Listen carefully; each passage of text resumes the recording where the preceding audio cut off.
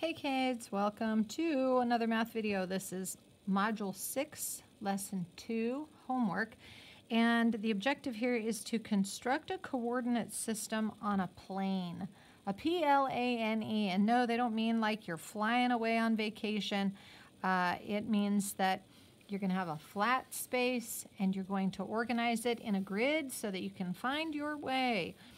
Think of a map and finding your way on Google Maps and going down one street versus another. Where do you turn left? Where do you turn right? So that we just live on a big plane when you're looking at Google Maps, and we're going to try to create the same type of thing here with our XY axes. So if you have these tools, that's great. If you don't, I've got a workaround for you. It says use a set square to draw a line perpendicular to the x-axis through point P. Label the new line as the y-axis. Now, I don't know about you, but when I was a kid, I never had a set square. Didn't even know what it was. So this is what a set square is, and you might notice here that it has this nifty little 90-degree angle here.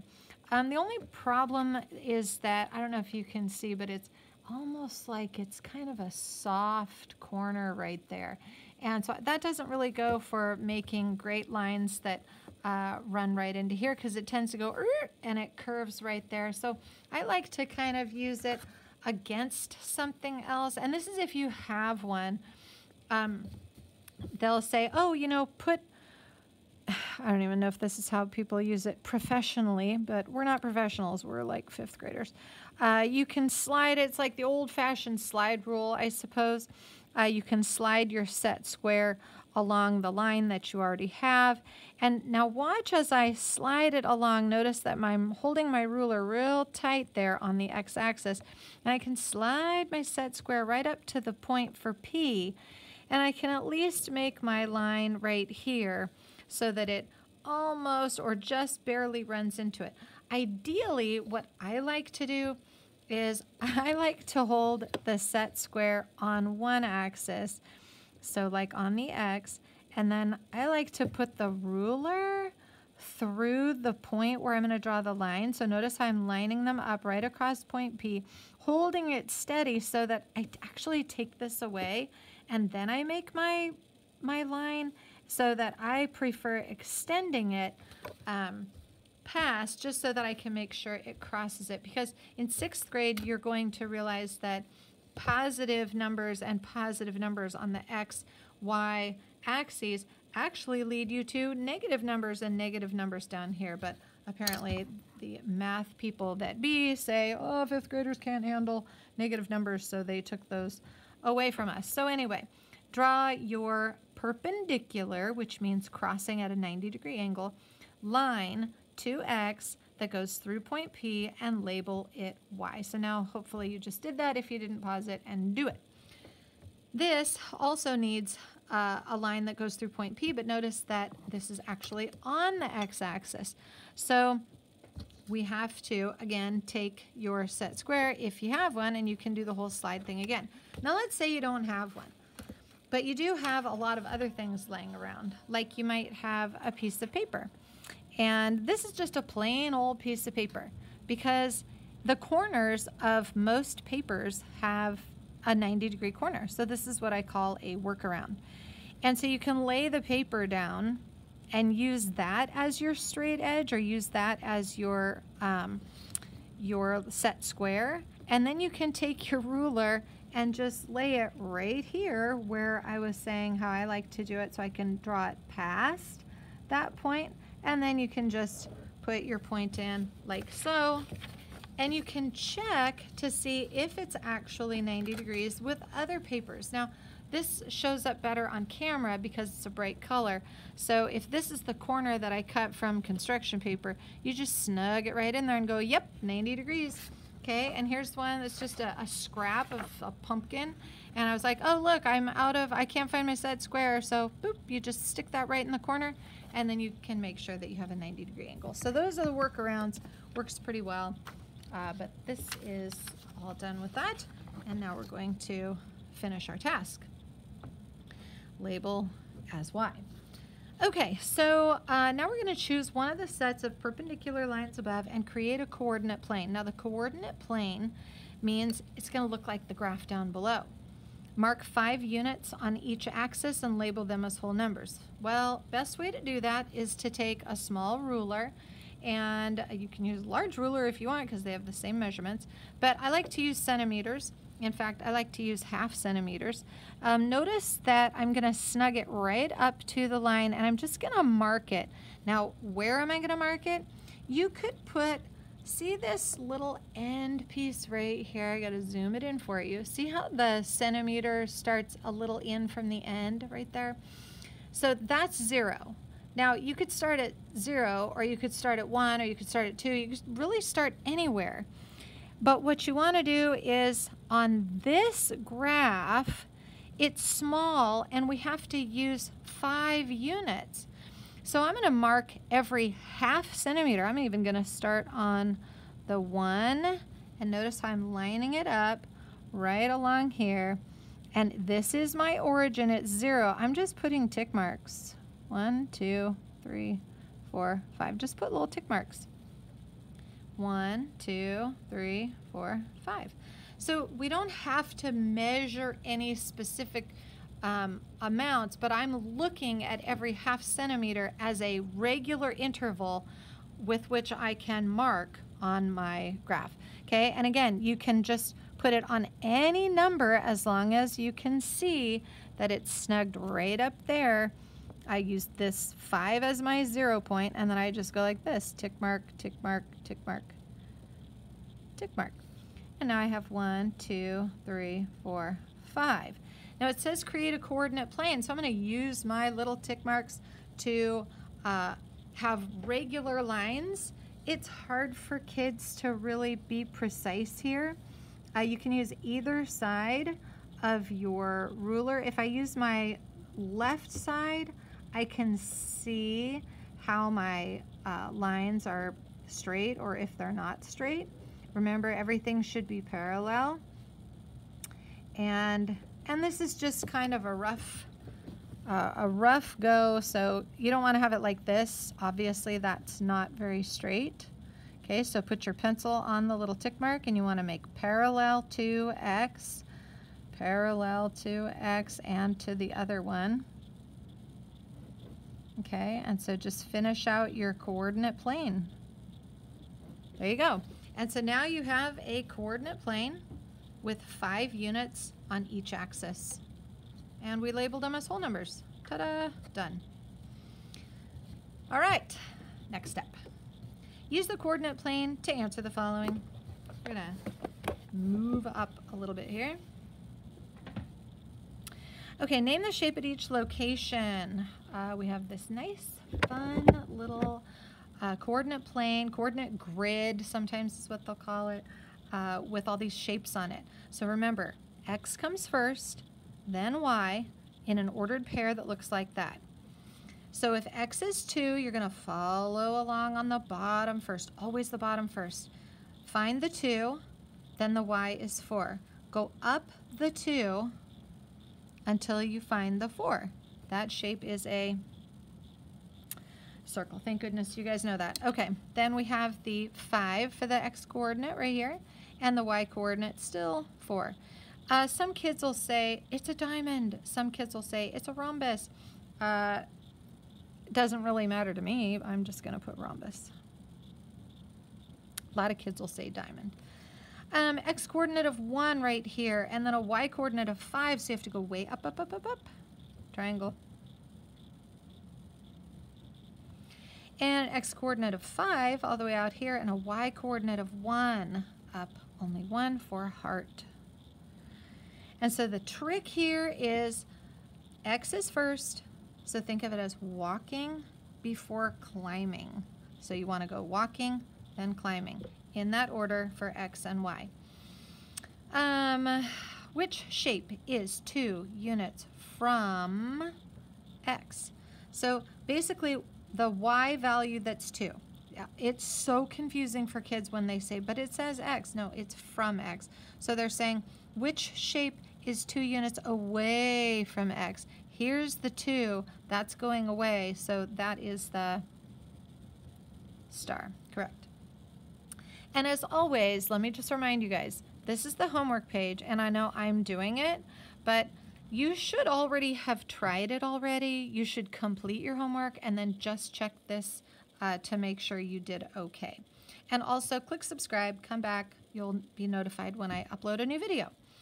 Okay, which shape has the same X and Y coordinate? Ooh, this is important. So you want to look for when a shape has the same X and same Y. It's going to be like here, 1, 1, or 2, 2, or 3, 3. And so which shape is that? Square. And notice that if a shape or if anything has the same XY coordinate, guess where it's going to be? Right in the center of your graph. Right, cutting all the way out. Center. Diagonal. Okay, very important concept. Because then when you're doing your X, Y coordinates, look at this cute little thing. Isn't that sweet? Teacher appreciation. Just love it. Okay, so anyway, yes, when you're talking about X and Y's, X is equal to Y, that would be that middle spot. Okay, next one. Use the coordinate plane to answer the following. Name the coordinates of each shape. Now they're telling you, look at the shape, and use the X first, then Y. X first, then Y. Okay, so you're going to go this way first, then you're going to go up. Okay, first go this way, second, go up. Okay, moon. Here's the moon. First go this way. What are we counting by? This is a number line, but we're not counting by ones. We're counting by halves. So 1.5, 2.5. So we wanted to get right down here for our X value. Again, got to go this way. Even though it's way up high, go this way first. Find the address of your X coordinate, and then find the address of your coordinating Y. So you go right over, and it's 4. Then the sun. Oh, the sun looks more like a flower. I know for some of you guys will be like, it's so sunny, it's a happy face. Sun is like the flower, and that's going to be a 4, 3. Now this is like, do kids really get it? This way, 4. Back to here for 3. Some kids will have the opposite ones and they'll mix it up, or they'll have something close for that one. Heart, easier. 1, 2. Remember, this way first, then up and coordinate. Cloud, right here. Okay, what do you do when you're not going anywhere on X? That's a 0. Don't go anywhere down X straight. Okay, but you do go up the y-axis to what? Well, that's between 4 and 5, so it's 4.5. Smiley face. Here we are at 3.5 for X, always going this way first, 3.5. And our Y value, go back over here. What is between 5 and 6? Okay, 5.5. So now which two shapes have the same Y coordinate? So you go up here and you go, which two shapes have the same Y coordinate? 4, 3, 2, 4.5, 5.5. Heart and star. Let's see. Heart and, hold on one second. Star, I think they might have changed. Moon, sun, heart, cloud, smiley face. Let me check my work. 5, 4.5, 3.5, 5.5. Okay. 4, 3, 2, 4.5, 5.5. Same Y coordinate. Which two shapes? Oh, we haven't done it yet. Oh, that's why. I'm like, check here. There's nothing. Oh, I love that when that happens. Okay. Which two shapes have the same Y coordinate? Go to the Y. And look for something that has the same Y. Here it is. Heart and star. That's why. And so heart and star. See, we don't have the star up here. I love this program. Okay. So heart and star, anyway, here they are right on 2. Plot an X at 2, 3. Again, use your X first, then Y, 2 for X, and then 3, up, right to here. And we're going to put an X. X marks the spot. And plot a square at 3, 2.5. 3, 2.5, up, 2.5 right here, and it's going to be a square. So make a square, not a rectangle. There you go. Done, done. Plot a triangle at 6, 3.5. 6 all the way out here on X, and then 3.5, up, 3, 3.5. Okay, triangle. Triangle. 3 angles, 3 sides, colored in, and bam, done. Okay.